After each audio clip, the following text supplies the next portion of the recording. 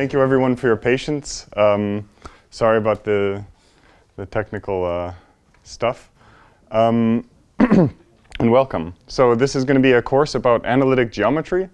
The title is Analytic Stacks, and we're going to be trying to explain the foundations for analytic geometry that we've been trying to set up for the past few years.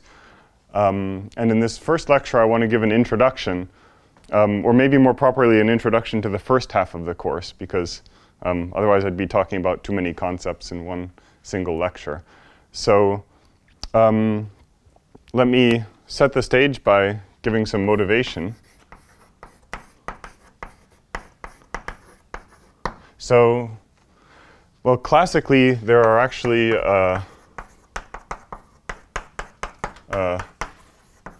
there are several different theories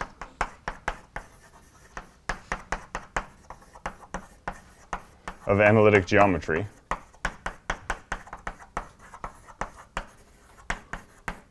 And I'll just list the ones that I'm maybe familiar with. Maybe the gold standard is the usual theory of complex analytic spaces.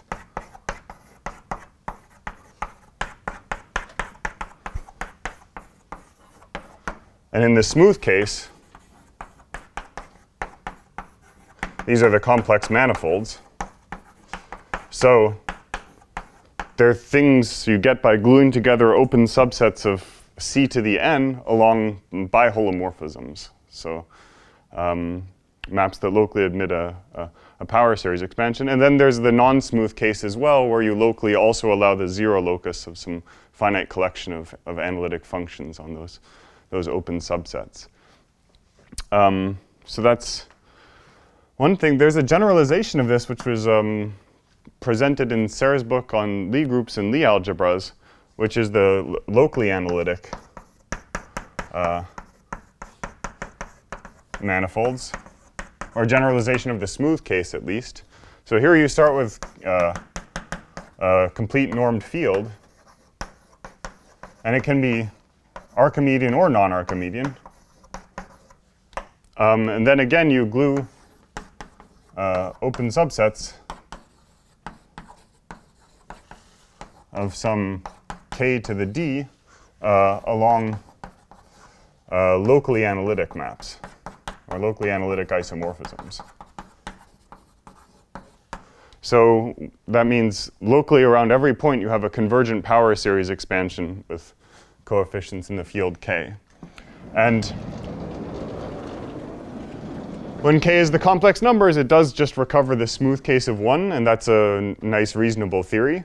When k is the real numbers, it's a sort of a version of the theory of real manifolds, and that's also kind of a nice, reasonable theory. But when k is non-Archimedean, it's not particularly geometrically rich unless you have some extra structure like a group structure or something like this, which gives it more geometry. And the reason is, so in the non-Archimedean case,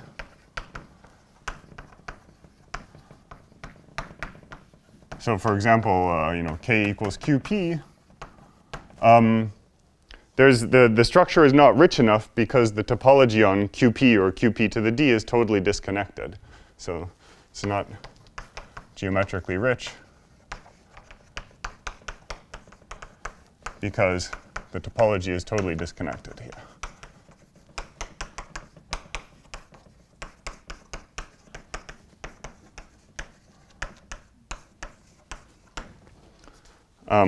So every unit ball will break up into p many other unit balls, and those break up into p many unit balls. And for example, in Sarah's book, you can find a discussion of the classification of compact p-adic manifolds, and it's just a very simple combinatorial classification. And it's the dimension and another invariant, and there's just really not much going on there.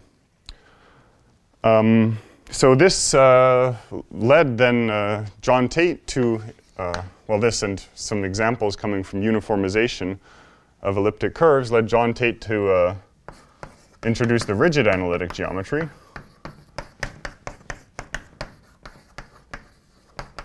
And this is over a non-Archimedean field. So it's a geometrically rich theory which works also in, well, which works in the non-Archimedean case. And in contrast to the theories above, you don't kind of really think of it in terms of specifying some ways of gluing open subsets of k to the d, or you don't even necessarily think about it in topological terms at all. You more actually think about it in algebraic terms. So instead of focusing on a local model, which in the classical case might be something like a open polydisk, product of copies of open disks, you instead concentrate on a class of locally allowed functions. So there's a turn here. So focus on local rings of functions instead of local topology.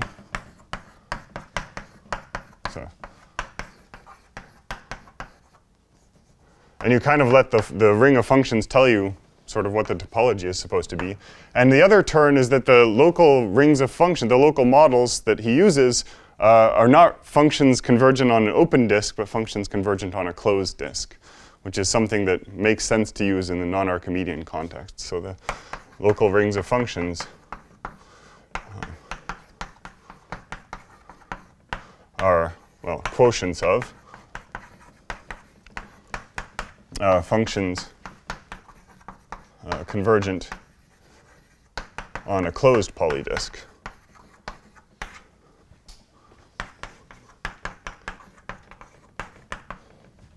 And those are the so-called Tate algebras.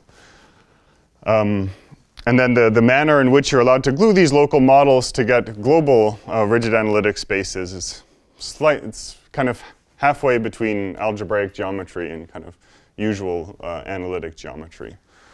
Yeah, it's not clear if Tate algebra is just the functions convergent on the polydisk or quotients of this. Sometimes they are called affinoid algebras. Oh, okay. What is okay. It's a point about terminology. Yeah. It's not. Yeah. Sometimes they, in some references, but I'm not sure if it's a mistake or another. I mean, because I'm not completely sure, because it depends on the reference. Right. Okay. That's in the 2 or 3 references they say this, but all the other ones they say affinoid algebra. Okay. Let's say it's an affinoid algebra then. Yeah. I don't. Yeah.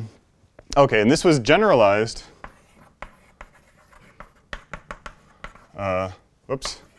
By Huber to the theory of adic spaces.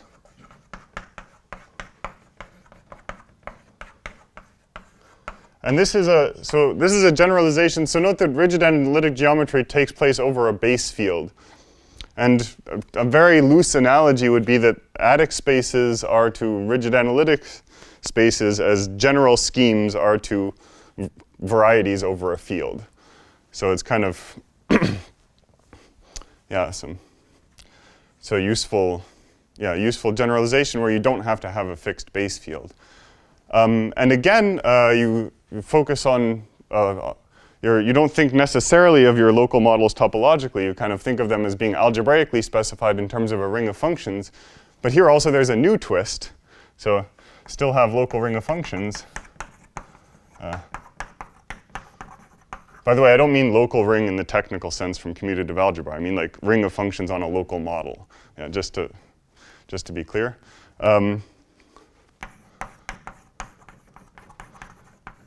Say called A, but you also include extra data of a certain subring, A plus inside A. And what this A plus does is, well, to A, you attach some space of valuations, and then A plus will single out those valuations which view this subring A plus as being consisting of integral elements. And it's actually a very nice extra flexibility you have in Huber's theory that you can consider different choices of A plus on a given appropriate topological ring A. And we'll kind of see from a different perspective what this choice of A plus is really doing later in this lecture. Okay, so maybe I'll go over here. So when you say local ring of functions, Yeah. do you mean really a sheaf on that open set? I just mean it's something like just you specify a certain kind of ring, and then you say that's my functions on my basic geometric model. You know, like for. You have to have transition, right? When you go from one open set and it intersects with other open set. Yeah. So What? I didn't discuss gluing, so that you need to say that kind of thing when you discuss gluing. We'll touch on it a little bit later, but I'm actually gonna. For this lecture, I'm mostly going to stick to this sort of aphanoid context where you just look at a single A. But of course, that does need to be discussed, and it will be discussed. Yeah. Then there's Berkovich's theory.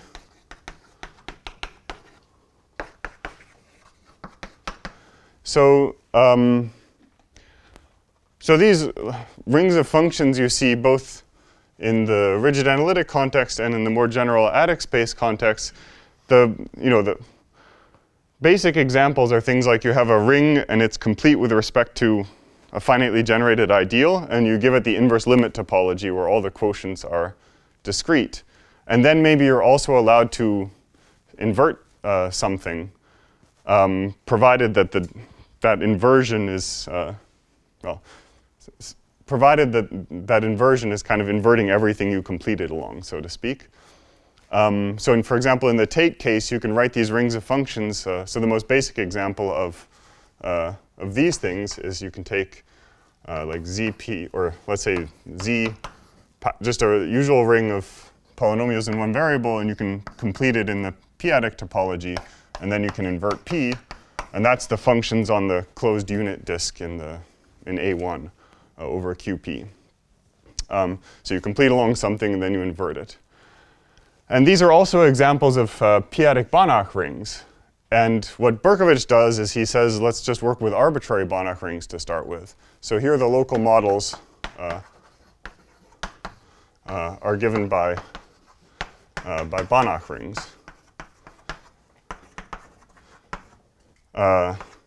So that again, you're allowing, but now again, while this theory is confined to the non-Archimedean case, this theory over here actually allows Archimedean phenomena as well, because the real numbers and the complex numbers also count as Banach rings.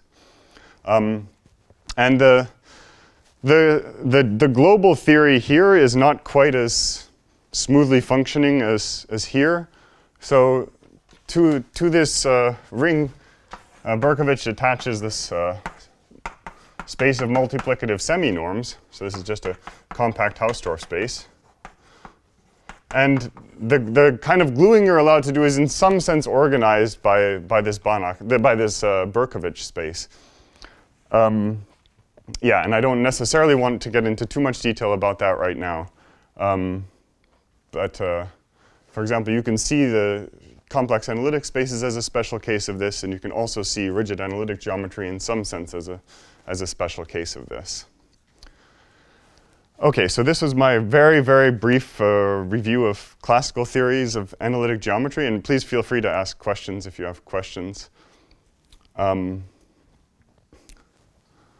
Because of some subtleties are glossed over, like the shiftiness in the Huber theory. And correct. In the Berkovich theory has this different gluing, like in one, you can glue along opens to get convex manifold, but then to get things like rigid analytic space, first he has to work only over a field with finiteness condition, he has strict and non-strict, and then he does something quite artificial to glue it like you do in rigid geometry, but in his language. In some sense, he just transports it to his language with some extra things which are difficult to remember, some conditions under which the theories are equivalent. Yes, exactly. And there is a Taut saying of Huber that the organizes it best, like the Taut notion allows you to understand anyway. Yes, exactly.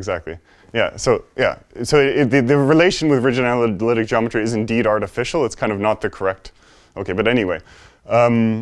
So what do I want to say now? I want to explain. Okay, so we have all these theories. That's great. But now, what again was the motivation behind coming up with a new theory? Is it just going to be 0.6 on the list?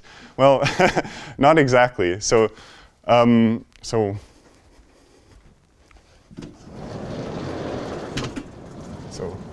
why introduce a new theory?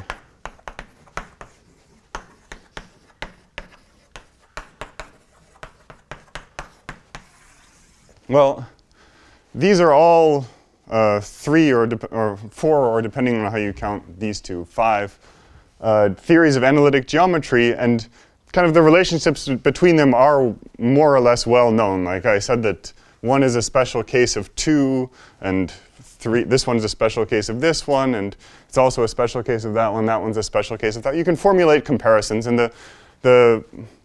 the web of these things is kind of well understood, in spite of the subtleties sometimes involved in the comparisons. It's fairly well understood. But so far there's no common framework in which you can put all of these examples. They all have their own flavors, and while you can formulate comparisons, it's not that those comparisons are taking place in some larger category that you consider. It's kind of done by hand in every situation, formulating the comparisons between these things. So want to accommodate all examples. I never remember how to spell accommodate.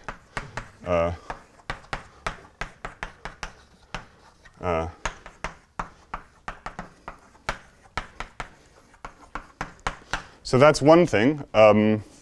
You'd like a general theory of analytic spaces, which can be specialized to whichever context you might be interested in. The second reason would be that, well, so of all the above, the only rich theory allowing both Archimedean and non-Archimedean geometry is Berkovich's. But the gluing is not so well worked out. And in particular, I want to say that so the gluing was investigated by Berkovich. He basically restricted to the non-Archimedean case almost from the start, first of all. And then more general gluings were investigated by Poineau, for example. But in that, they always do the same thing. They fix a Banach ring as the base ring, and then they define affine space of some dimension over that base ring, and then they glue along some kind of subsets of affine space that they pick out. That's sort of how the gluing works in Berkovich's theory. So it's not like, so it's all, and then the Banach rings they take as their base rings often have restrictive hypotheses on them. So it's not like you're really understanding how you can glue 2 Banach rings together to get some more global object. And indeed, the things you're gluing along in these affine spaces are oftentimes not even controlled by Banach rings themselves. They're just some other kind of object.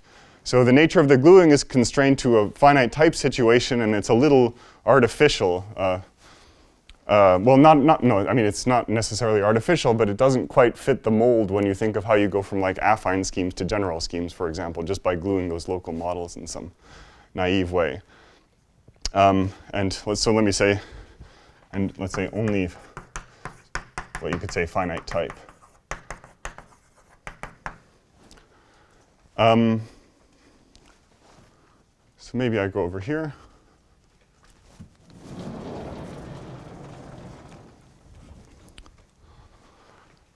So another reason is that even individually, in their own context in which they're supposed to operate,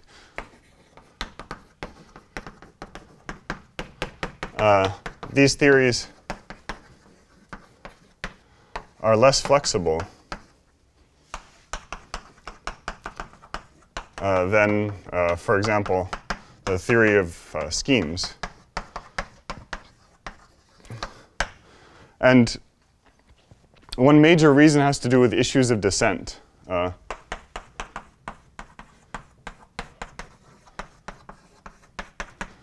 So for example, one of the main constructions when you have a scheme is the category of quasi-coherent sheaves. And that's a big fancy name, but it's really something simple. When you have a ring, commutative ring, you look at the category of modules over that ring. And then it just glues to a general scheme, and that's what a quasi-coherent sheaf is. But you don't have that in analytic geometry in any of the classical theories. And the reason is, okay, I said you always have some local ring, which is describing the local geometry, so to speak. And of course, to that ring, you can certainly assign the category of all R modules, but then it doesn't glue.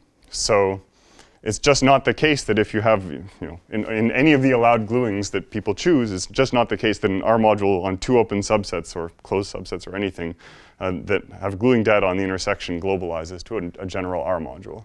The viewpoint was in analytic geometry that coherent shapes are the basic tool. Yes, this is the classical yes, and I was going to say this.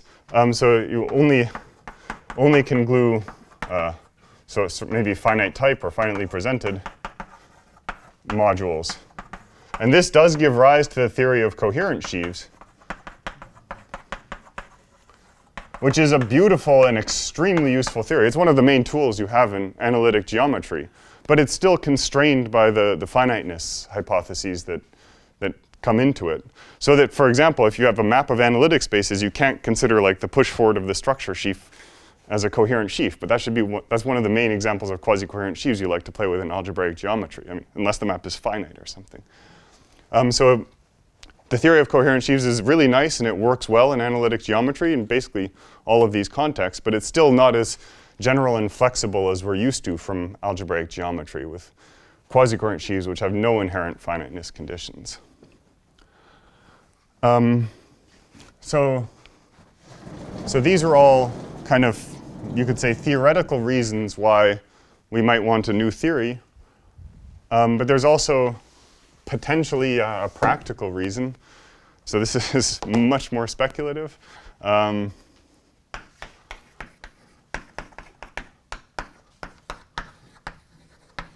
So coming from the Langlands program. So Farg and Schulze, they famously geometrized local Langlands. And that led to kind of a clarification of the local Langlands program. And what was this geometrization based on? It was based on replacing QP by some more exotic object, Farg-Fontaine curve. Or really, you have to let the curve vary in families in some sense. So you could say Farg-Fontaine curves. And this was produced in the language of adic spaces, so it was adic space over QP, not at all of finite type. So quite a somewhat exotic beast, which thankfully this theory of adic spaces existed to accommodate it. Again, quite speculatively, one might hope that not just the local Langlands program, but the global Langlands program can also be geometrized.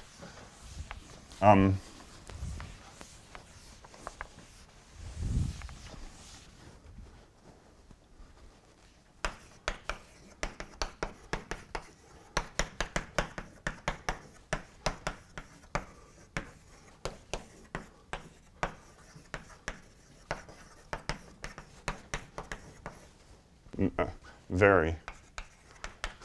Okay, Peter's always very optimistic, but I'm always very pessimistic. Of global Langlands.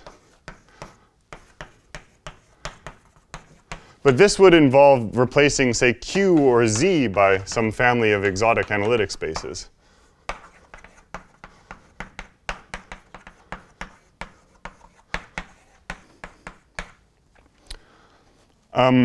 And whatever such a thing is, it's going to have both Archimedean and non-Archimedean aspects. For example, there should also be a version over the real numbers, which I believe Peter is working out.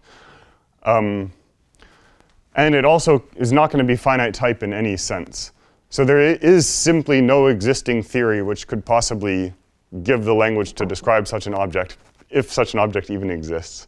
Yeah, but it's good to have a theory, a precise theory to guide exploration of the possibility of such exotic things. So that's another motivation. So that is the end of my motivation section. So now's a good time for questions if people have them. So you are going to introduce this Berkovich spaces, Berkovich theory, what is it? Or more general theory which encompasses all of this? Yeah, we're going to introduce a new theory and explain the relation to the previous theories. Yeah, so that's good to say. Yeah, so our goal is in this course is to introduce a new theory of analytic geometry and to explain the relation with the previous theories. Yeah. So you will have not only the basic analytic rings, but also some analytic spaces, analytic stuff. Well. Yeah. Yeah. But today I'm only going to give an introduction to the affinoid situations, kind of analytic rings, because it'll already be enough there. Yes? Why is the theory of Hilbert spaces insufficient? Oh, it doesn't have any Archimedean. It doesn't. There are no. It's non-Archimedean by design. Yeah. Yeah. Also, I remember. I forgot now how it was called. Some kind of spectrum that combines, and I forgot the name of this. Someone considered, but he didn't develop it so much. Yeah, there could be other theories than the ones I listed. I just listed the ones that I knew were well studied, and yeah. Okay, so then let me move on. So continuing the introduction.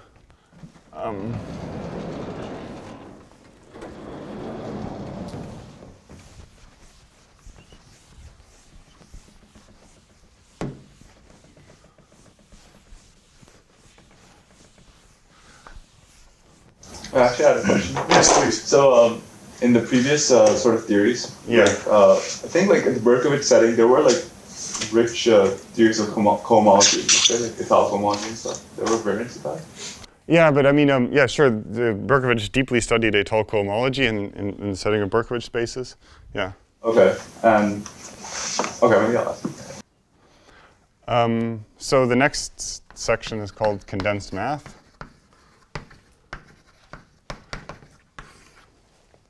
So the condensed math, yes. So this issue here, the issue with descent, it can be attributed to the fact that in all these different theories, these local rings that you have describing the local models, they're not just abstract rings, they're topological rings. And for many purposes, for example, so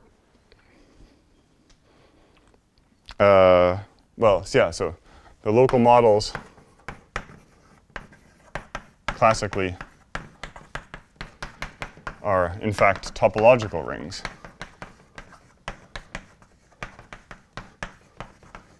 And it's important to remember the topology. So for example, okay, in algebraic geometry, the polynomial ring in two variables, which is functions on affine two space, is the tensor product of polynomial ring in one variable and polynomial ring in one variable.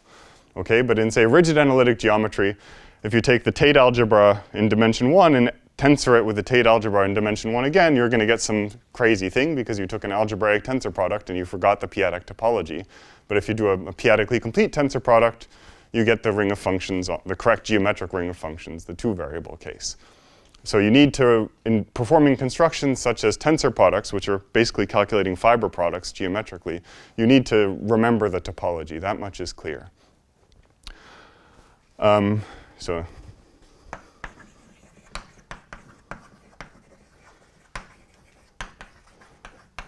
that's at the basis for the reason why you don't have a naive theory of quasi-coherent sheaves and you have naive problems with gluing outside the finite type case. Finitely generated case. But topological rings and topological modules over them, which would be the kind of natural thing to do if you're thinking about quasi-coherent sheaves, are not suitable for a general theory. And the basic reason, there's many ways of saying it, but the basic reason is that if you form this category, it's not going to be abelian. category of topological modules over a topological ring. And you can dress it up however you like. You can make it much more specific or whatever. It's just not going to be abelian. And the phenomenon is that if you have a dense inclusion of modules, which happens all the time when you have infinite dimensional things, then it's going to be both an epimorphism and a monomorphism, generally speaking, in your reasonable categories. But it's not going to be an isomorphism. So you separated. Yeah, I would have to say separated to make that literally a true claim. So but otherwise you have a non-strict map, and the image is two topologies, and this is not. Yeah, Abelian category, you must have a well-defined image. Yes. Right. So what we do is we kind of go very back to the start. So we go back to basics and define a replacement for the category of topological spaces.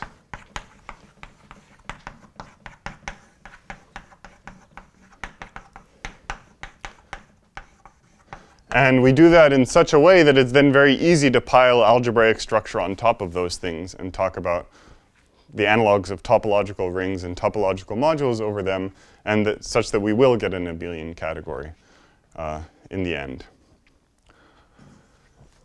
And the basic idea is one that is very old, and I'm not sure, so certainly it was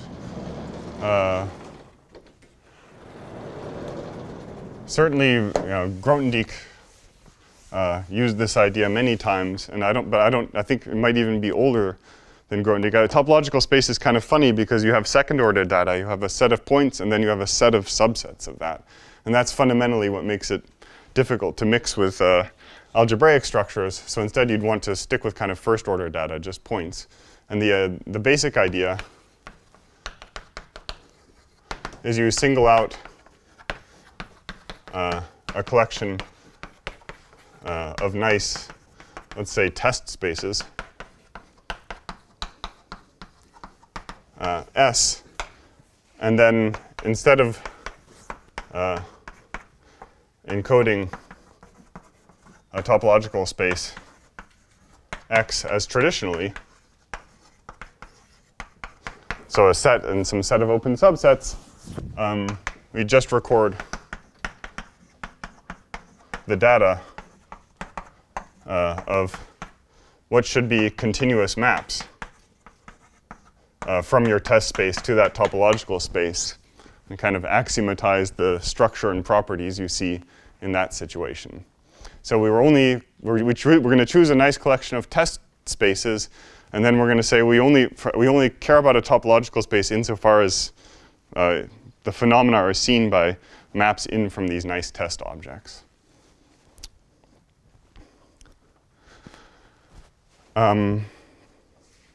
So you still have xij set.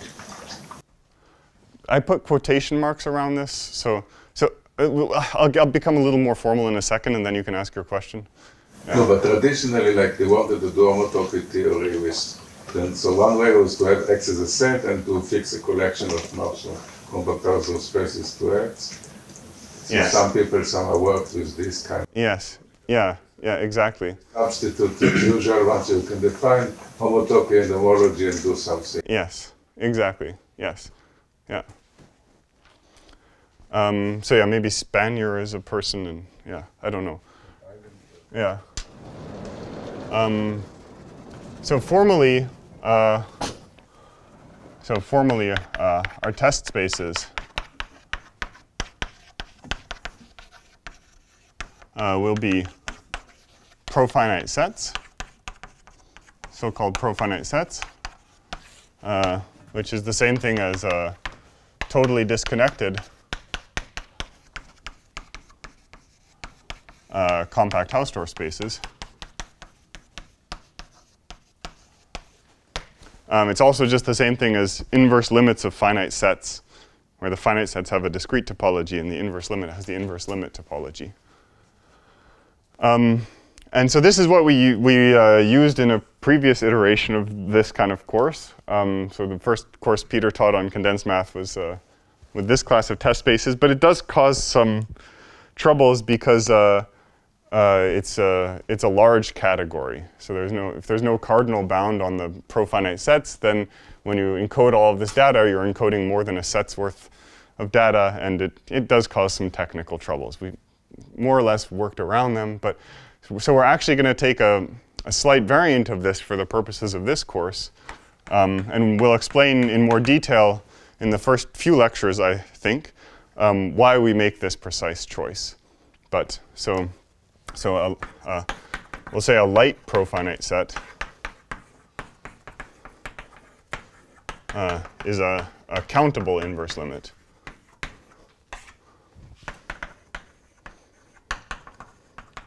Of finite sets. It's also the same thing as requiring it to be metrizable.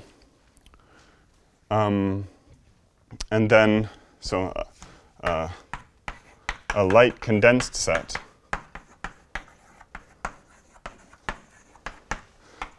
is a sheaf of sets on the category of light profinite sets with respect to the Grothendieck topology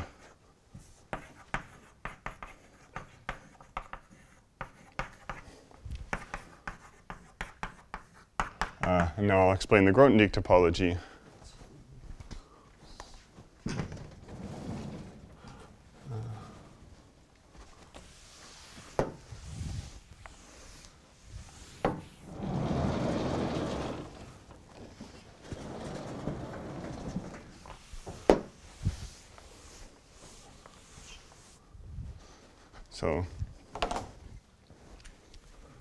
So it covers our finite collections of jointly surjective maps, continuous maps. Yeah.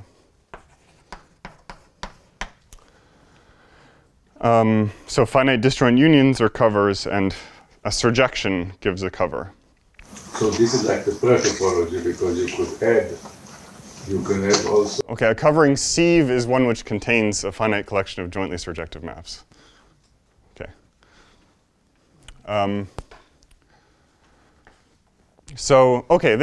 We're using the language of Grothendieck topologies here, to be sure, and possibly not everyone is familiar with the language of Grothendieck topologies and kind of the general, how you play with categories of sheaves and so on. Let me make it more explicit. So more explicitly, a light condensed set is a functor. Okay, I'm not going to avoid the language of categories and functors. So light profinite set up to the category of sets such that, so the first thing is that, well, x of empty set equals point. Second thing is that x of a disjoint union of two things is the product. And the third thing is that if you have a surjection T to S, then XS is the equalizer of XT, and then the two different pullback maps you have to the fiber product.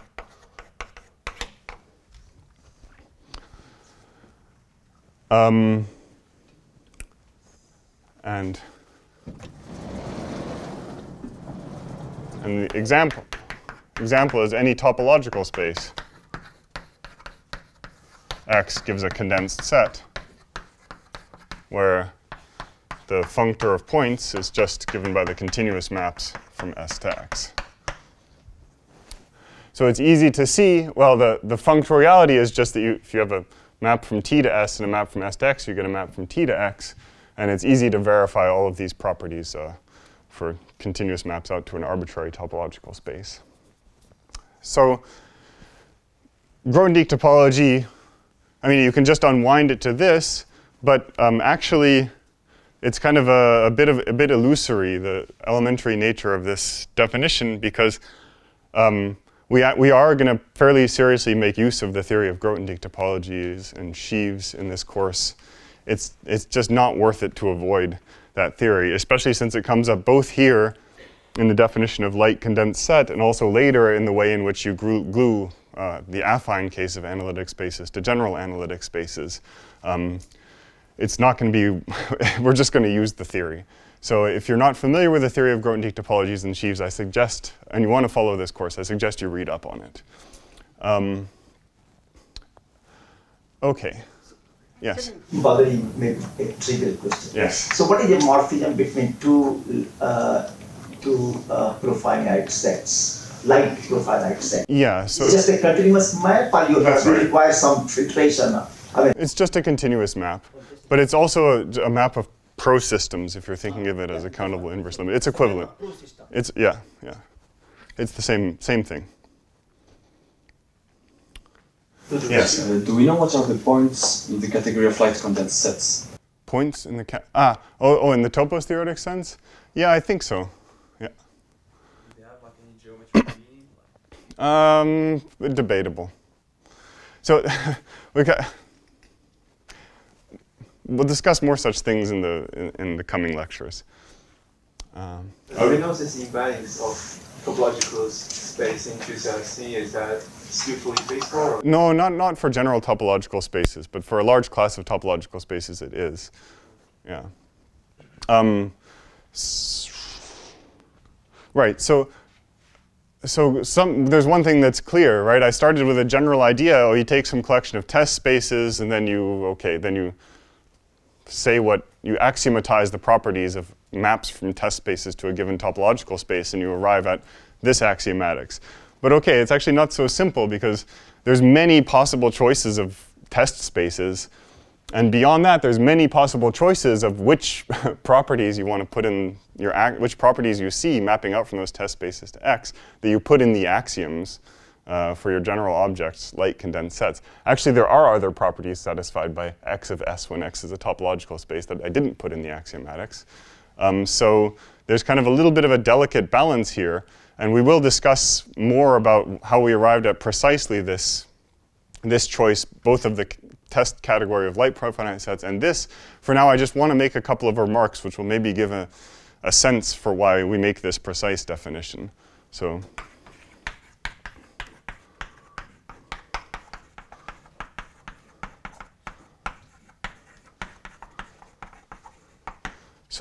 first of all, maybe the two most important examples of light profinite sets are the point, and then there's this the one-point compactification of the natural numbers. And with this, you kind of get the underlying set. So if you take X of S, then you think of that as the underlying set of your condensed set. And with this, you get kind of a notion of convergent sequences.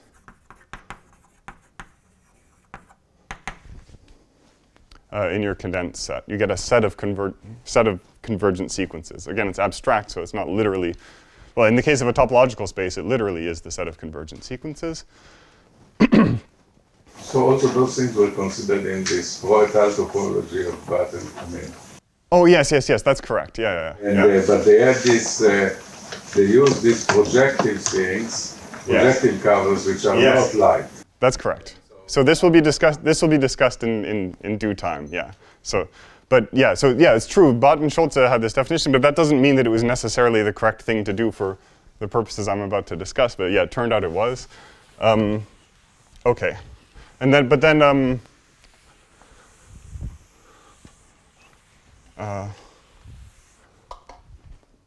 so then another remark is that allowing all surjections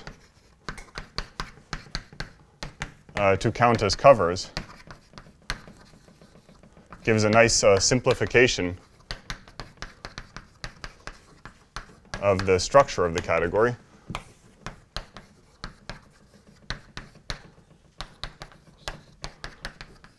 And in particular, it gives some good homological algebra properties when you pass to light condensed abelian groups.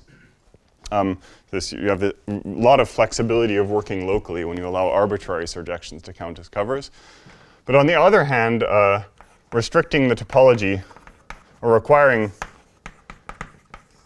the topology, the Grothendieck topology, to be finitary gives good categorical compactness properties.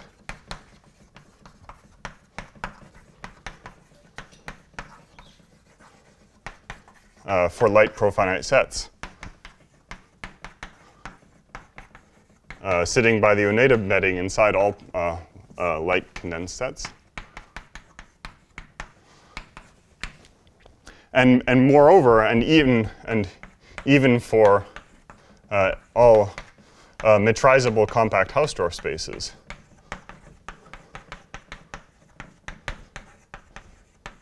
So for example, the unit interval famously has a surjection from the Cantor set given by decimal expansions. And this is a light profinite set. And the fact that you have a finitary Grothendieck topology, and on the other hand, this guy is covered by this guy, which is one of the basic test objects, it means that the compactness of these compact Hausdorff spaces, which kind of we know from general topology, actually translates into a nice categorical compactness property inside this larger category. And for this, it's actually important to have these larger light profinite sets than just the sets of convergent sequences. Okay. Let's see. Okay, questions? Profinite set light is no it's countable. No, that's not countable. I mean, you could ask the collection of Clausen subsets to be countable. Yeah. So it's the same as saying set was the topological function. Like every point is countable or neighborhood based. Yeah, or yeah, something like that. Or it's the same as metrizable for sure. So yeah. No, just every point is a countable neighborhood basis is weaker than the second countable. I mean, there are some way to. You need a countable basis for the topology in total. Yeah. So anyway, okay, yeah. It is the same thing as the opposite category of the countable Boolean algebra, right? Yes, I guess. Yeah, exactly. It's the same as saying that the set of Clausen subsets is countable. Yeah. Okay, further questions? So I remind you that this is just an introduction. We will go into much more detail in the coming lectures. Okay, so what do we have now? We have maybe I give myself a blackboard.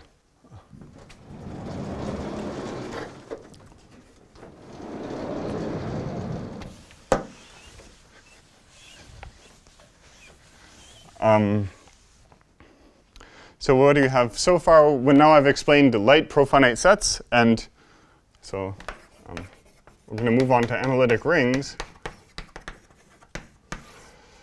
And I'll start with a point, which is that these, okay, from now on, sorry, so I'm going to drop the light, okay? So just so I don't have to write it and say it all the time, from now on, condensed set means light condensed set, and profinite set means light profinite set. I always have this countable hypothesis floating around. So condensed sets gives rise to the notion of condensed ring and condensed module over a condensed ring. And it's really, if you're familiar with the Grothendieck topologies and so on, it's completely immediate. So it's just a sheaf of rings and then a sheaf of module over that sheaf of rings on this site here.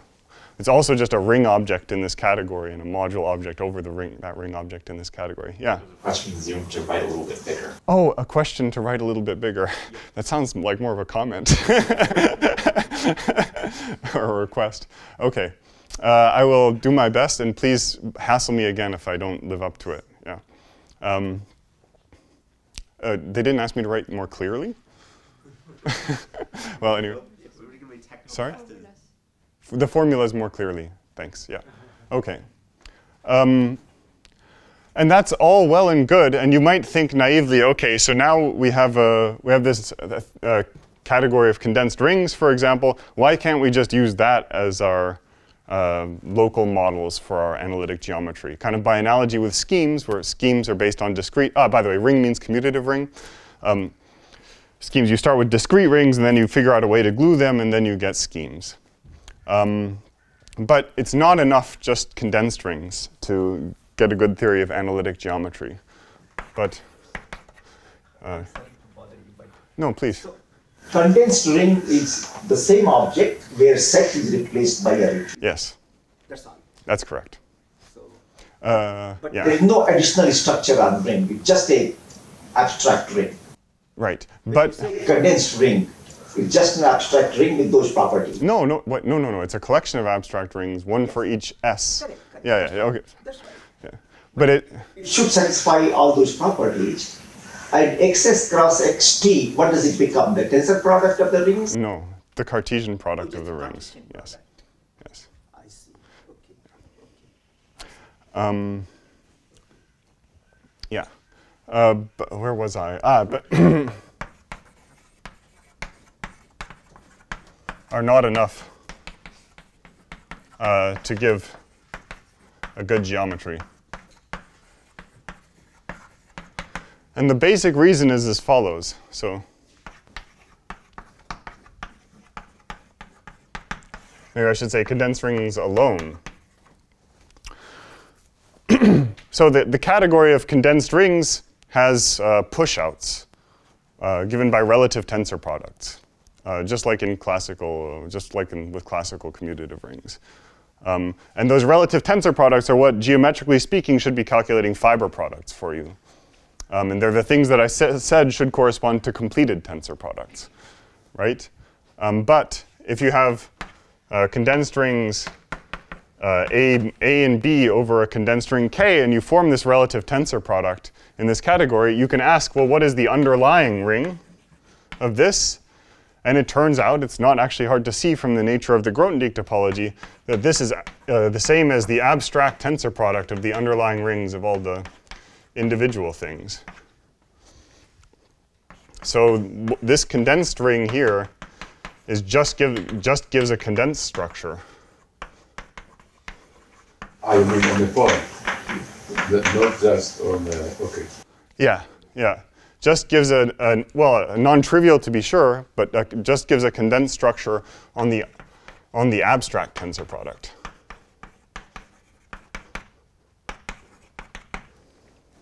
So it's not, in particular, is not giving a completed tensor product. The completion procedure does change the underlying set, right? So this is not yet doing the correct thing.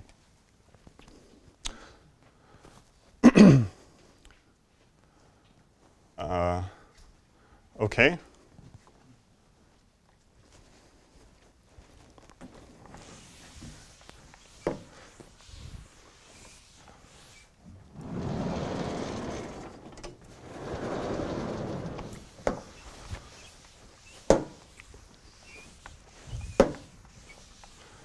So to fix this, we put additional structure on a condensed ring.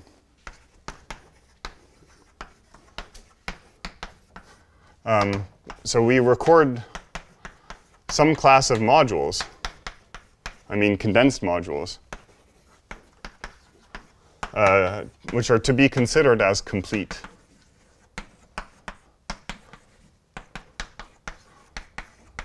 In some sense, complete. So the basic, and that will, oh, I forgot to write larger. Oh, that would give the notion of analytic ring.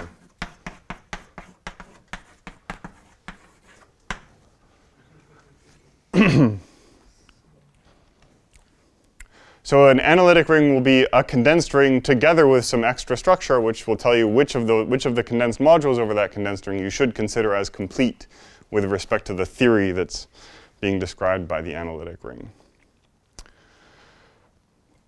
But before I make the definition more precise, I have to scare more people away. I already said you should know Grothendieck topologies. Get ready.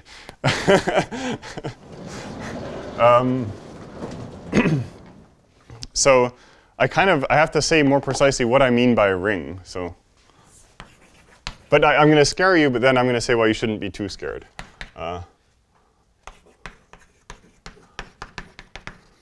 So why is this a question? I already told you ring means commutative ring, right? But you didn't say commutative. No, I did. Oh. You need to pay better attention.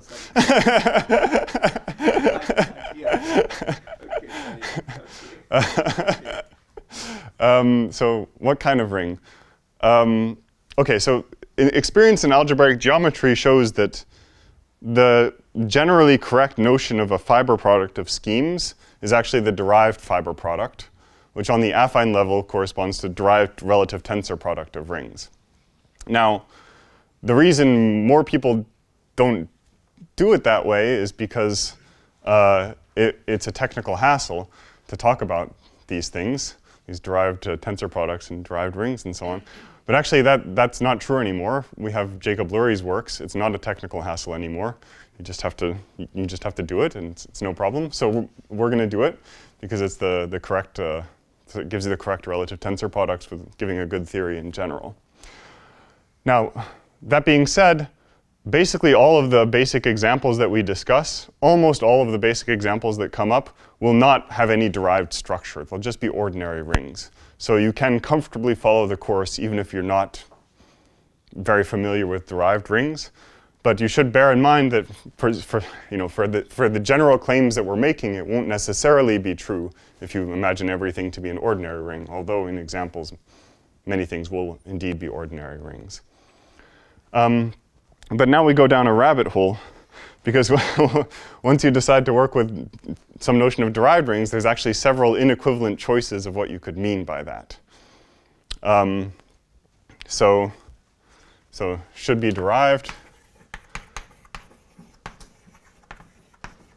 But which kind? There's two basic options. And that's kind of E-infinity algebras and what some people call animated commutative rings. I'm one of those people. Which are the things that are presented by simplicial commutative rings.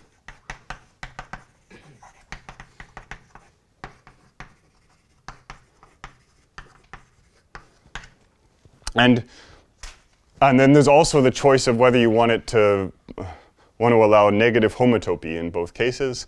We won't allow negative homotopy, and we're going to, for the purposes of this course, we'll choose this one here. It's more directly tied to classical algebraic geometry. When you start with ordinary schemes and you take derived tensor products, the things you get always have this extra structure, so it makes sense to remember that and not think about these more general things. But actually, the whole theory that we're developing works perfectly fine in any of the different variants. And in fact, it's even less technical to set up in this seemingly more complicated setting here for reasons which I think we'll get into. So here, E-infinity algebras in the sense of spectra or exactly. There's also that choice. Yeah, you could. Do you mean E-infinity algebras over Z or over the sphere spectrum? Yeah. So okay. So formally then.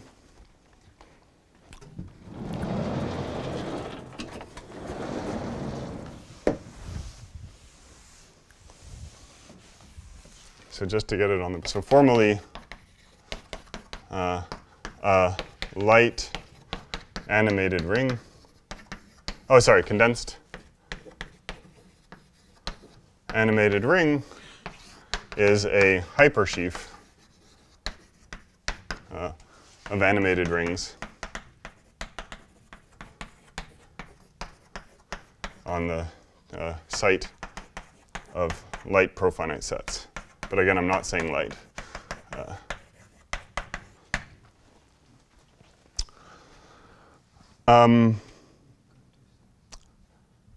Okay, and now I'm going to make another convention that I'm probably just going to say ring when I mean animated ring.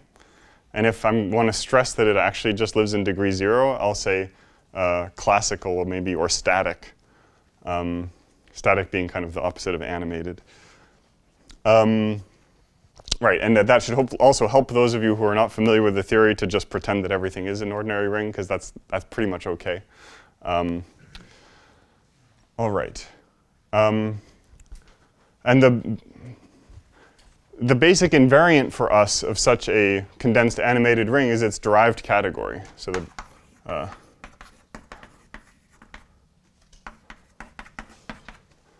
I need to write bigger.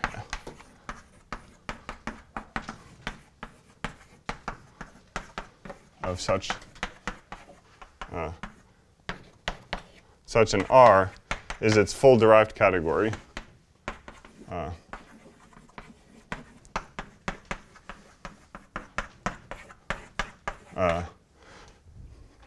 So is this defined in Lowry in somewhere? Yeah, so you look just at hypersheaves of modules over this, unbounded modules over this sheaf of rings R. Yeah. So just a second. Do it with simplicial and co-simplicial, or does it do it? I don't know. Co-simplicial. No. If you want to, you have simplicial modules over a simplicial ring. Yeah. Is it not enough to have unbounded in the? No, yeah, you don't. I mean, yeah, you don't really set it up like that. You don't talk about simplicial modules over a simplicial ring, because then that would be the connective part. I mean, you could do that, and then just say you kind of formally add in the negative things by filtered colimits or something. I mean, yeah. You do it by. I mean, the way he does it is he forgets the infinity algebras, and then that's just a commutative algebra object in D of Z, and then that has a natural notion of module in the infinity category theory. So I mean, the theory of modules factors over the underlying E infinity algebra, and that's just. And this is in which in iotopos? Higher algebra, maybe, or SAG, probably discussed in more detail. Spectral algebraic geometry. So, but there is no. I'm going to say something to help orient. Yeah. So if R is static, so again that means it's just an ordinary condensed ring. Then this is the usual, or the infinity category enhancement of the usual unbounded derived category of the abelian category of condensed R modules. Again, in the totally naive sense of you have a sheaf of rings and you take a sheaf of modules over that sheaf of rings. Yes? Can I ask you to comment on specifically why you want hypersheaves everywhere?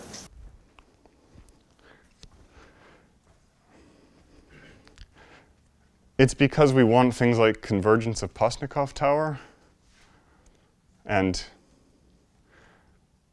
we know we can prove that in the world of hypersheaves, but we can't prove that in the world of sheaves, so we don't know that sheaves and hypersheaves are the same thing. And also, we can always prove everything is a hypersheaf, and we can always, I mean, hypercovers never give us more trouble in practice than ordinary covers. Okay. So we're not losing anything by requiring that. Yes? I just have a question in analogy with like classical algebraic geometry. Yes. Like, we can define schemes in general like just co-limits of representable sheaves. Uh-huh. What happens if we do the same here? Like if we take we glue representable sheaves over condensed strings. No, with just condensed strings, you're never going to get a good theory. You need this extra structure. Yeah, but I mean, if you take sheaves over condensed strings also, doesn't work. I mean, the same reason will hold, yeah? I mean, this will be your pullback in pre-sheaves, and it's just not the right thing. So, yeah. Other questions? What? Oh, yes. Hi, Matthew. Yes. It's not clear to me that a static animated ring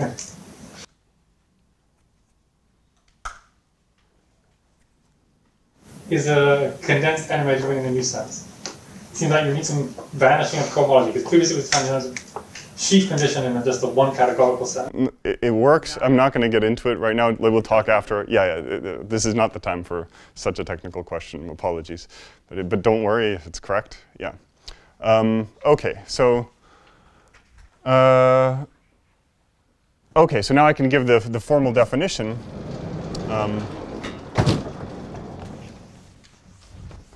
Wait, did you define static? Or did the discrete object? Yes. Yes. I don't want to say discrete because we also have this condensed stuff. And then discrete could mean, yeah, so that's the reason for changing the terminology. Yeah. Okay, so what must you also? No, over no. No. Right, exactly, exactly.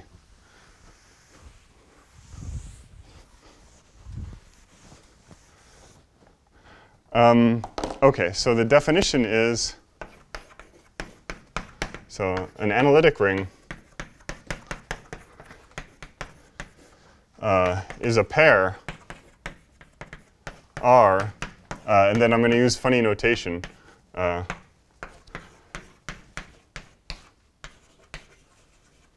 Where this triangle thing is a condensed ring,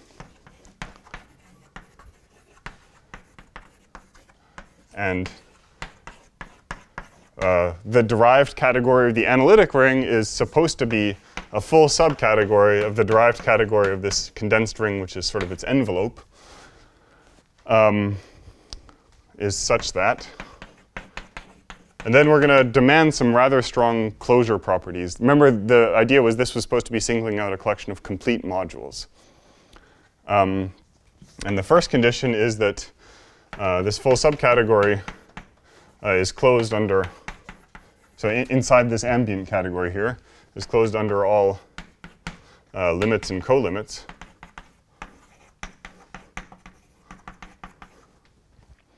The second property is that if, let's say, n lies in here and m lies in here, then kind of the internal R-HOM from m to n still lies in the smaller thing.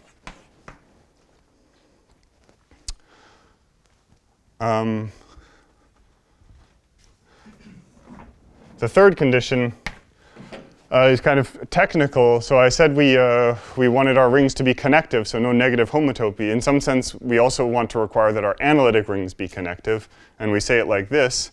So if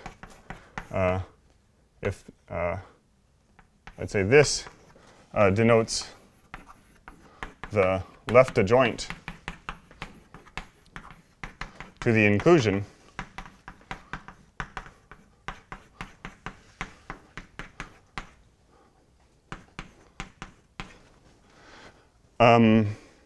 so again, that's some kind of completion functor. Then this completion sends the connective subcategory here to the connective subcategory again. So it preserves connective objects. I should have said, I'm sorry, I meant to remind over here. So I said if R is static, this is the usual unbounded derived category of this abelian category. In particular, it has a T structure, has a notion of connective objects and anti-connective objects. But even in general, for a general R, you still have a T structure. But it's not the derived category of its heart anymore when your ring is not static. Say, which kind of T structure you have in just in terms of the vanishing of cohomology? Yeah, exactly. And you use homological notation. I always use homological notation, yes. Yes? Why do we need the connective objects? Why do we require this? There's some statements, for some statements it's convenient to have a kind of reduction from a general animated ring to the static case, namely it's pi 0. And for this kind of reduction, it's important to have this kind of control on connectivity. So once you assume there are limits and co-limits, so yeah. This is under usual categories or infinity categories, the same that is... Well, if it's a triangulated subcategory closed under products and direct sums, then yeah. Then to have the adjoint, you need sometimes some set theoretical condition. Is it automatic? Yes. Yes. So like the being generated by a set or? Yeah, it's automatic. It's automatic. Yeah. One question? Yes. With condensed ring, you mean condensed animated ring? Yeah, I made that convention maybe only in words, but yes, exactly. So from now on, a ring is a static ring, and an animated ring is a ring. Okay. Over, let's let another one have a chance first. Yes. It's the analog of the I plus inside that. Indeed it is. Indeed it is, yes. Over? No, just to make sure. So it's 1 and 2 implies that the left adjoint exists? Right.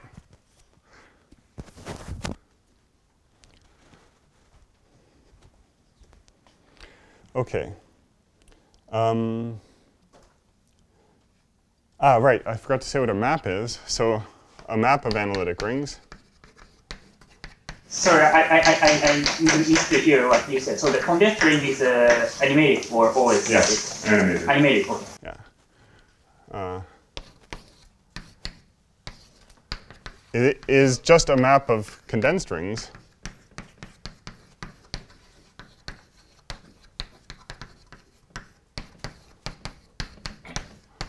Such that, so it's just a condition. If M lies in D of S, then the restriction of scalars of M should lie in D of R.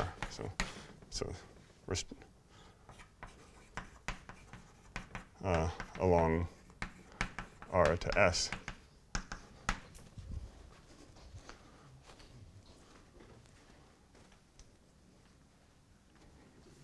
Yeah, I wrote it a little funny, but I hope the meaning is clear. So if you have an object in D of S triangle, which happens to lie in D of S, then when you restrict it to an R triangle module, it should lie in D of R.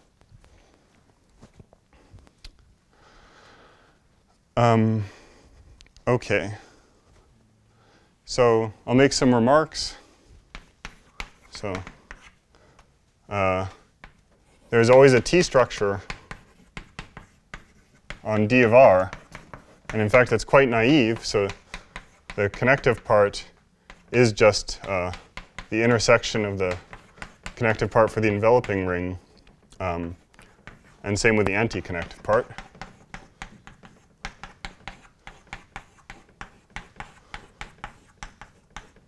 So you can check everything in this potentially more familiar category here. So it's actually Z-graded, not just positively graded. The modules are Z-graded, yes. The ring is positively graded. That's what I thought. Yeah. Okay. Yeah. But the modules you are allowed to be Z-graded. Indeed. Indeed. And in particular, you get an abelian category. So D of R, the heart of the T structure, which again is just D of R intersect this.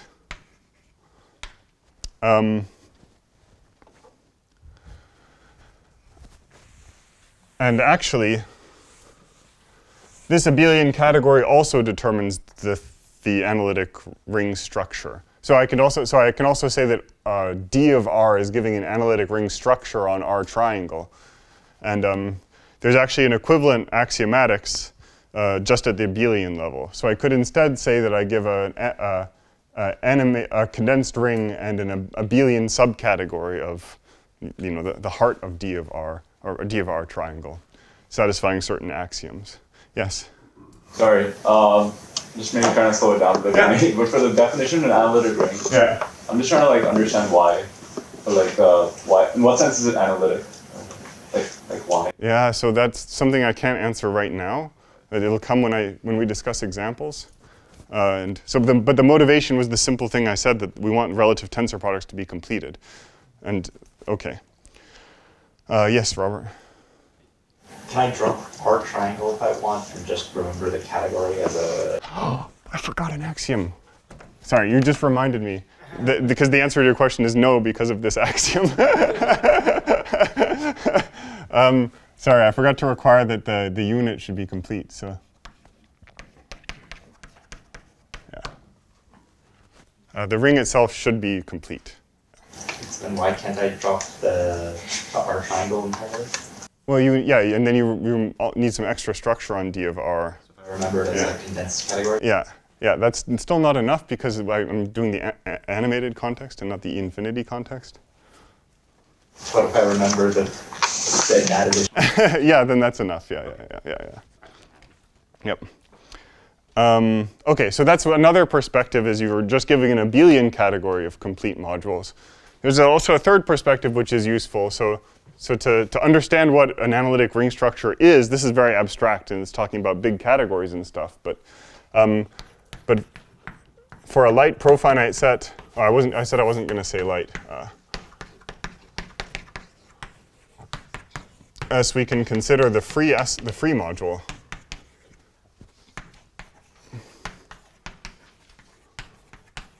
So it's denoted R bracket S.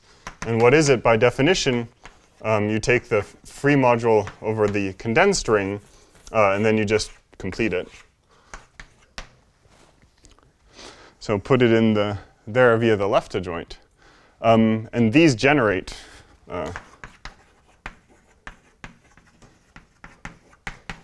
D of R greater than or equal to 0 under colimits. So those are kind of your basic building blocks, your basic generating objects. And again, there's another equivalent axiomatics, which takes as the second data in the pair not the category, full subcategory dr, but just the collection of free modules on profinite sets, objects in D of R triangle. So to gain intuition about what this thing can kind of look like, it's useful to think. So this is not in the heart in general? In general, it's not in the heart. In basically all examples, it is, but in the general theory, it's not.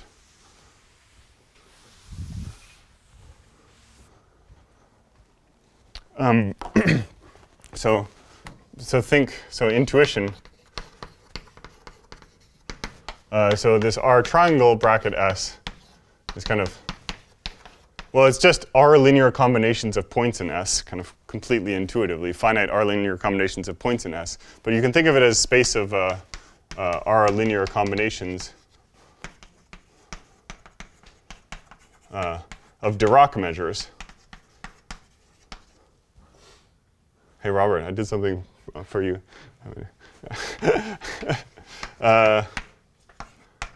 And then this RS is some completion. So that's a bigger space of measures.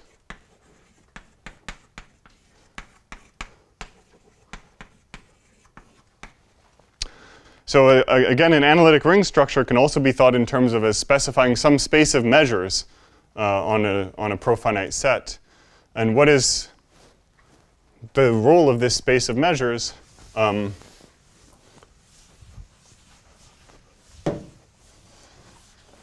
So the role, so an M, let's say in the heart for simplicity, lies in dr heart if and only if for all maps F from our triangle S to M of our triangle modules, there exists a unique extension along R bracket S.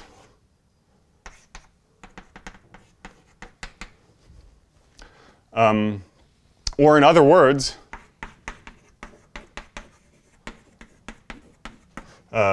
if F is kind of a function from your profinite set to your module, which is some kind of linear algebra object with a topology, say, and mu is one of these kinds of measures that you're allowing, then we get a well-defined.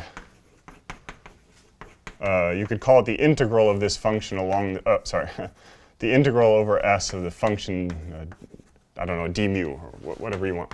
You can pair them to get you can pair the function and the measure to get a value in the target module.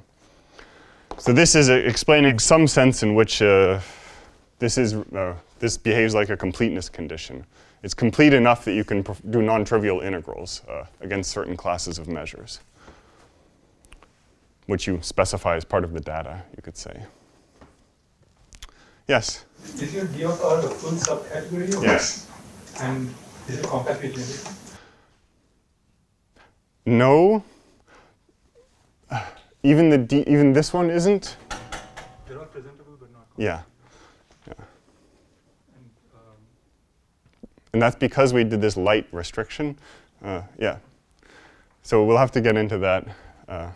Yes? Because of the light restriction, is it omega 1 compactly generated? It is omega 1 compactly generated, yes. Is it dualizable? No, I don't think so. Yeah. Yes? Why does it exist a unique extension?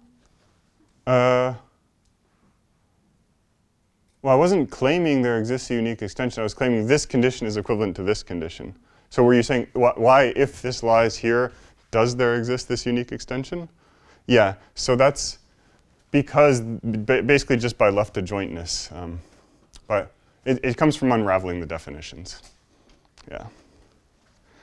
What is, the question was which one is omega 1 compactly generated, the big one or the small one? Neither. Oh, no, both of them. Sorry, both. Both. I misheard the omega 1. Yeah, both are. Ah, both. Yes. OK, so I don't think I'm going to have time to get to examples, which is rather unfortunate. But I don't know, maybe Peter will, I don't know. We'll see what Peter plans for Friday. It'd be nice to talk about some examples. But instead, I think I'll probably finish, well, yeah, I'll probably finish with a discussion of co-limits in the category of analytic rings. And in particular, I want to talk about push-outs, because this is the crucial thing, which is supposed to give completed tensor products, which correspond to geometrically good fiber products. So where am I? Here. So you don't use animated structure on analytic rings? Sorry? Animated structure of analytic rings mean some compatibility with derived. Oh, yeah, so one of the things we prove is that it comes for free. Yeah. I mean, you have to, I mean, this is make no mistake, in the maps you have a map of animated rings from the R triangle to S triangle. But then it turns out whatever the linear algebra operations you might expect to, like symmetric powers and so on, will sort of automatically go through. Yeah. It's not obvious by any means. Yeah. So in your definition of morphism, you had that the pullback with respect to your bar. Yes. Can you predict the left adjoint to that? Because everything is presentable, like. Yeah, that's right. That's the most important functor, is the left adjoint to the thing that was in the definition. That's a very good point. Yeah. So there's some things I'm not mentioning, like that D of R is actually symmetric monoidal, and this completion functor is a symmetric monoidal functor, and these pullbacks, the left adjoints we were talking about, are symmetric monoidal. So these are the things that. And they preserve the subcategory D of R.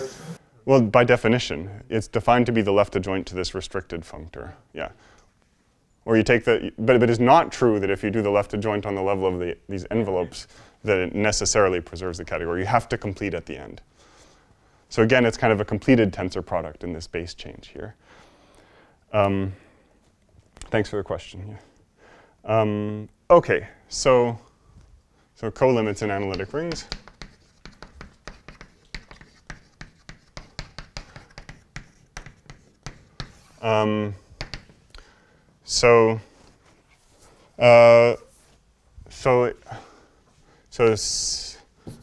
Filtered co-limits, or more generally, sifted co-limits. I'm sorry? Oh, the usual notion, so based on finiteness. I mean, yes. Oh, Aleph not filtered, yeah. I thought it might be important because you have all this finality. I mean, indeed, one could imagine it might be important, but when I say this, then there's no discrepancy, so it's there's no ambiguity. So if you have filtered co-limit of Ri, then the underlying animated ring is just the filtered co-limit of the underlying things. And also the free modules are similarly described. It's just the filtered colimit of the free modules on the SNS.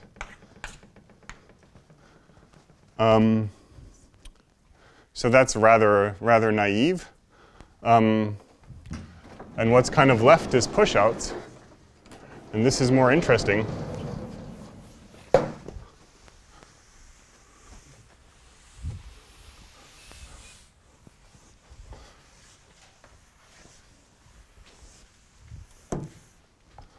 So push-outs. So if again we have maps of analytic rings, I'll call them K, A, and B. I'll write the push-out as a relative tensor product just because. Then the derived category of the push-out can be more or less immediately described. So I'm not talking about the first point in the data, but just the second point. So abstractly, this category will be the same thing. Will actually be a full subcategory of, you take the push-out in in condensed rings, and then it's the full subcategory such that the underlying A triangle module lies in dA, and the underlying B triangle module lies in dB.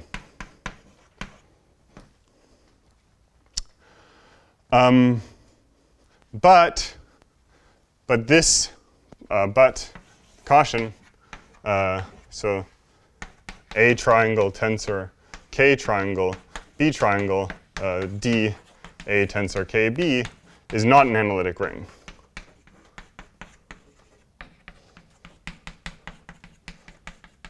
So it satisfies 1 through 3, but not 4. So it's almost an analytic ring. The only thing is that the unit object, the underlying ring, is not complete. But then you fix that by applying a completion procedure. To fix this, apply. You can still prove there's a left adjoint.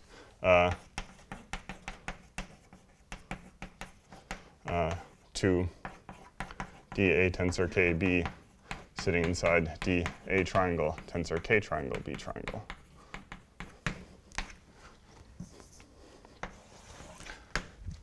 So I think you're using D in two ways here, the simple D. I mean, here you mean the derived category of A tensor B as a ring in this when you're writing it here? Because it's also part of the definition of an analytic ring. That's true. That's true. So let me make our mark to reconcile this. That there's a trivial example of an analytic ring structure on any condensed ring, which is that you take D of A to be equal to all of D of A triangle.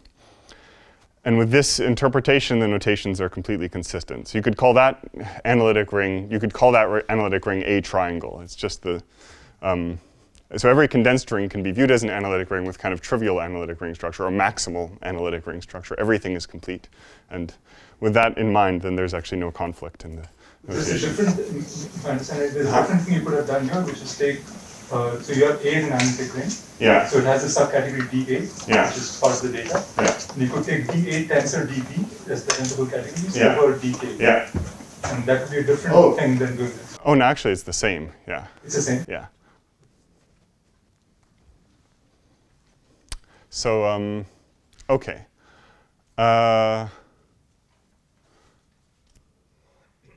What next? Oh, question. Oh, I'm going to call on the person who raised his hand first. Sorry. Yeah. Just the same as the tensor product of the categories. Oh, that was already asked and answered. Yeah. Ofer? Okay.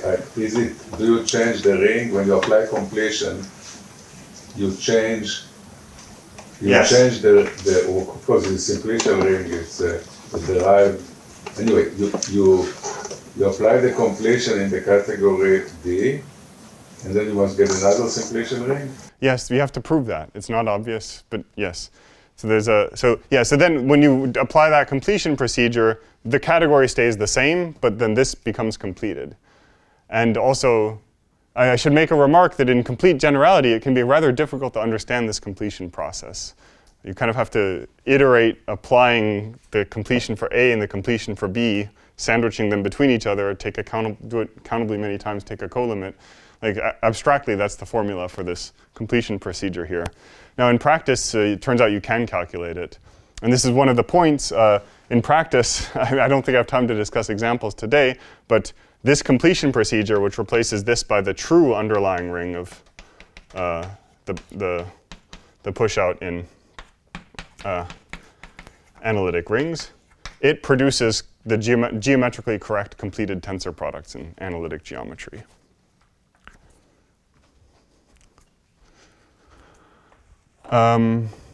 Okay, so maybe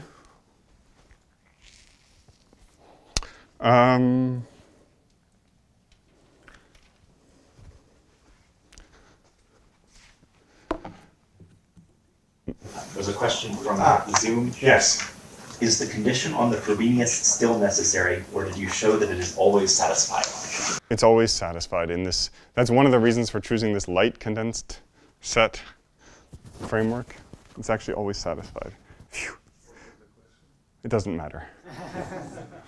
So maybe I'll start to talk about examples. So I risk kind of getting cut off in the middle of an explanation, but I feel like it's just too dry without, well, I won't get very far.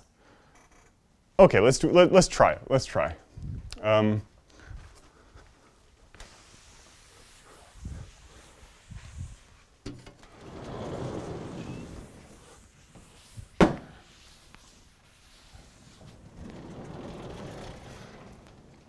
So I want to talk about maybe solid analytic rings.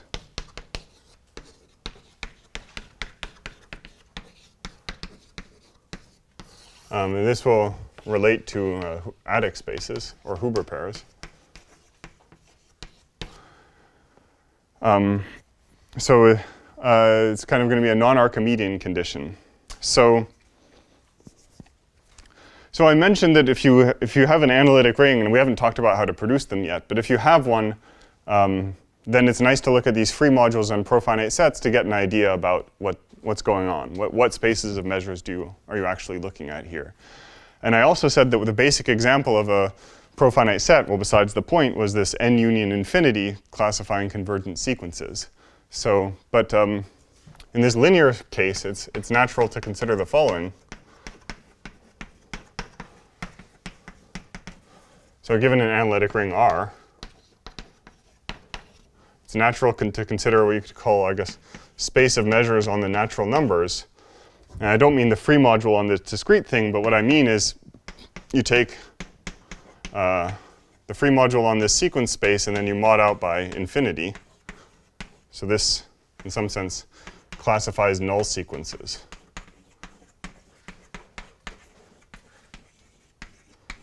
In R modules.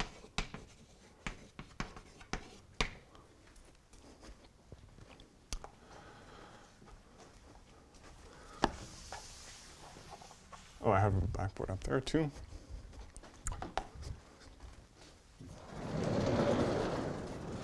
And it turns out it's not hard to show that addition on n induces a ring structure on this MRN. And as a ring, it kind of sits in between two rather extreme options. So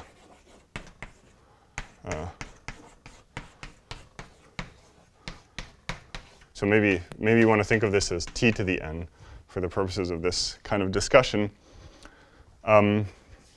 So it's sitting somewhere in between the polynomial algebra and the power series algebra over your ring R. As you could imagine for something like a space of null sequences, right? Or sequences with some growth condition. I mean, it's really dual to null sequences. It's maybe some kind of summability condition. So geometrically speaking, we have the affine line, and we have some version of the formal neighborhood of the origin, and then we have something that sits somewhere in between, right? And now I'm going to single out a condition which is kind of a non-Archimedean condition that, morally speaking, will mean that this guy lies inside the open unit disk of radius 1. But formally, so let's say definition, R is solid if it just avoids the point 1 on the affine line. And the way you express that is by saying that if you do this, you get 0. But since you quotient by the constant, R infinity is just okay, this is the home. Yeah, that's just R. And then, and then it's mapping into R n union infinity by the inclusion of the point infinity. So R n union infinity is the free. Yeah. In this the free R module on this finite. Yes.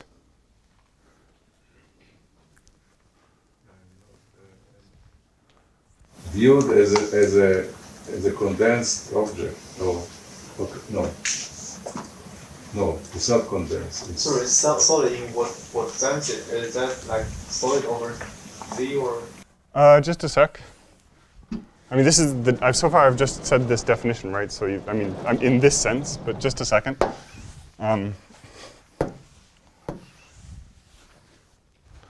Okay, so there's an interpretation of this, which is, well, if you have this and it's actually equivalent, then you get a measure, so to speak. So t minus 1 has to, multiplication by t minus 1 has to kill. So if you have anything here, there has to be a pre-image under multiplication by t minus 1. So this means you get some measure here such that t minus 1 times mu is equal to the unit object in this ring MRN, which is kind of the sequence 1, 0, 0, 0, 0, 0, 0. And if you think about what this means, thinking about this measure space sitting between polynomials and power series, this corresponds to kind of sum over nt to the n. That's at the very least what it maps to in the formal power series ring. But on the other hand, this measure space, as I said, classifies null sequences. And this measure pairs with a null sequence. If you have a null sequence in an R module M and a measure, I said you can pair the two things to get a function. And the way it works is you take your null sequence, you put it as coefficients here, you set t equal to 1. So the interpretation of this is that every null sequence, you kind of have to work it out, but the interpretation is that every null sequence is summable.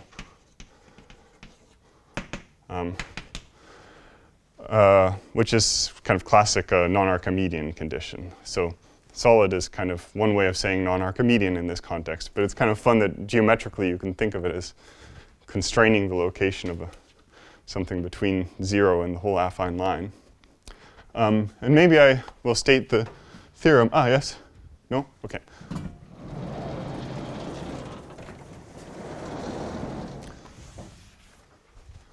So theorem. There's a question from the chat. Is the multiplication closed in MRA? Multiplication closed. I mean, it's a ring. I don't know it. What? Maybe I have a sort of similar question. Yeah. As you construct it, I guess it's constructed as some cone. It's not the best. Okay. Yeah. Okay. Yeah. But in the universal case, Z with the trivial analytic ring structure, it lives in degree 0. There's no. I mean. And also, that's a summand. It's really. Okay, it's but it's still not. It's not in the heart. It is in the universal case. It is.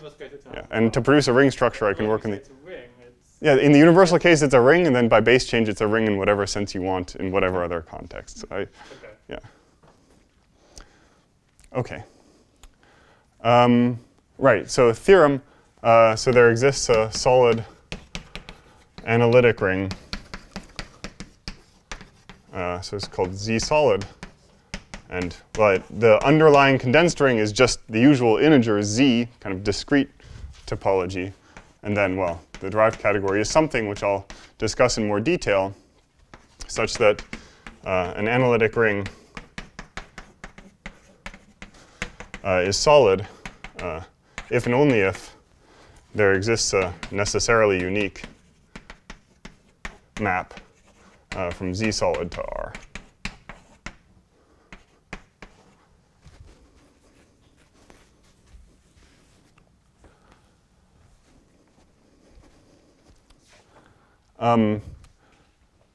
And moreover, you can actually understand this analytic ring very, very explicitly.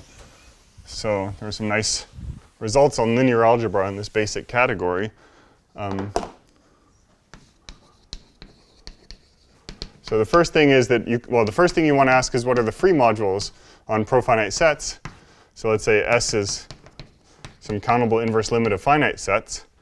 Then this is just the inverse limit of the free module on the finite set, which is just a finite direct sum of copies of Z. And also, this is abstractly isomorphic to some countable product of copies of Z. Countably infinite unless, of course, S is itself a finite set. What does that say next to the there exists? Is that say unique? It says necessarily unique. Yeah.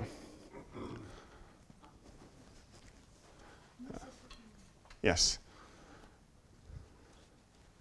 So the second thing is that, oops.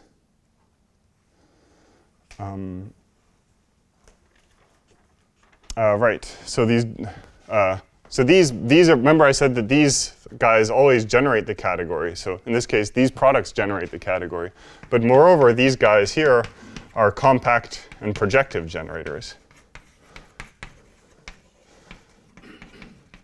of the, well, let's say of the heart. But they live in degree 0. So another thing you have is that the derived category here is just the usual derived category of its heart. So it's enough to talk about the abelian category.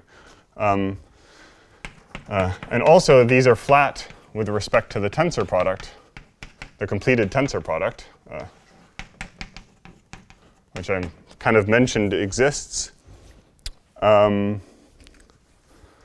here's another point where we use the lightness, because Sasha Efimov proved that this does not hold if you increase the cardinalities on the profinite sets. And moreover, you can calculate tensor products rather easily. So the tensor product of this with this over Z solid is just, you have the infinite distributive law, so to speak. That makes for very easy calculations. And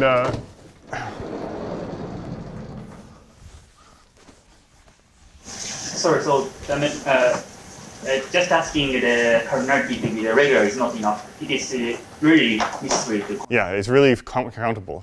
Really, yeah. Right. So the collection of finitely presented objects in D of Z heart, which generates it under filtered colimits, is abelian and closed under extensions.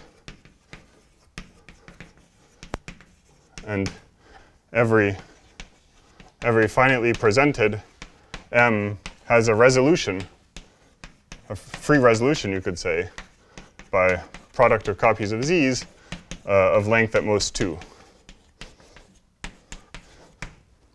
Meaning a complex where there's 3 non-trivial terms and 2 non-trivial maps. So this kind of gives you a very good hold on calculations in this category, very, very explicit. So note that you can interpret this sort of as saying that so Z solid behaves like a regular ring of dimension 2. So Z is a regular ring of dimension 1. We somehow picked up an extra dimension, and that can be attributed to the non-Hausdorff phenomena that you see in solid abelian groups. But in all things told, you get a very good handle on this category. So I think that's the only example I have time to discuss. And thank you for your attention.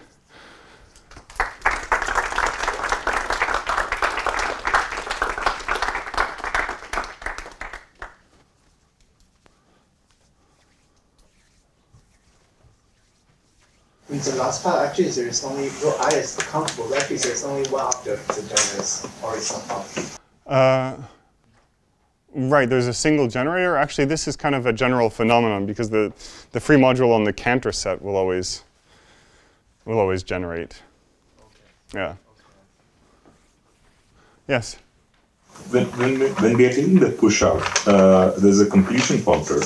Yes. Which a priori gives you a derived category object. Why is it that it's a ring? Yeah, that's something you have to prove, and it's not obvious. Thank you, yeah. Mm-hmm. Yes? Chad, you asked a question if there will be lecture notes and video recordings. Video recordings, yes. Lecture notes, we're kind of trying to write a book at the same time as we give these lectures, and it's not clear to what extent we'll be releasing things sequentially or all at once at some point. So in terms of major application of this theory, is it possible to describe it in 1-2 sentences? I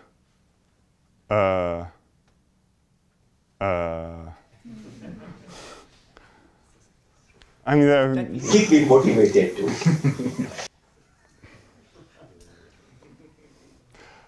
No, I'm sorry. What can I say? Yeah. I don't know. Or do you like Riemann Roch? Of course I like Riemann Roch. Okay. Then it proves the most general possible Riemann Roch theorems in analytic geometry. Yeah. So it crucially uses these derived categories and the fluidity of the formalism and so on.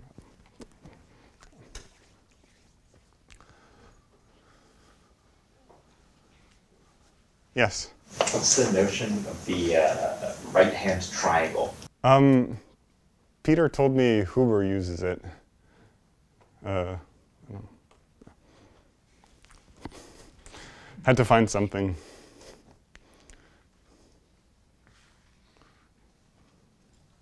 Yes? Is there a technical advantage to using a light condensed set instead of the general condensed set? I mean, for this analytic yes. business, there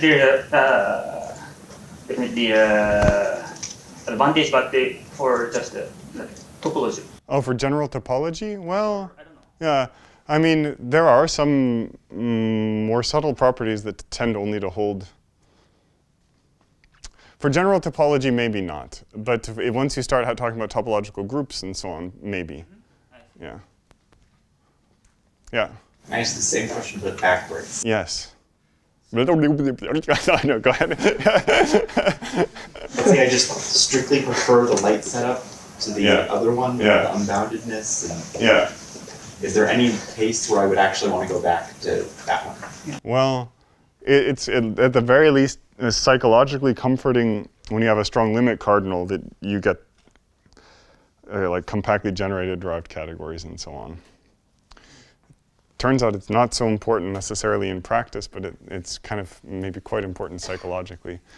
But then, okay, that's just a larger cardinality bound. Why you would go all the way, it's just to avoid choosing a cardinality bound. And so you can say all compact Hausdorff spaces are profinite, or condensed sets, but there's no real reason necessarily. Yeah.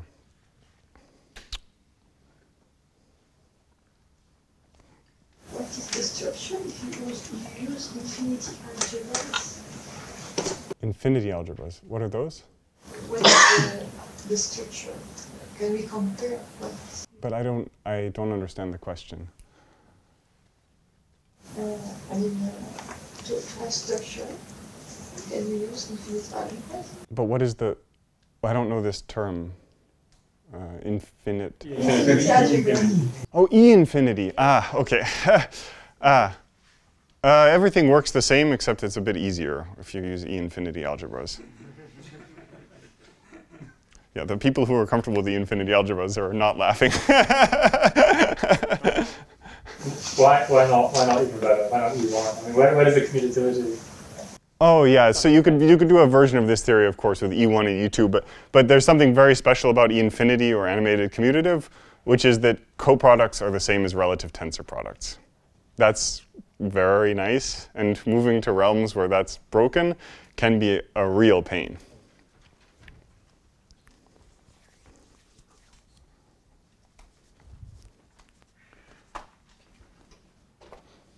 Okay. So that's it. Thank you.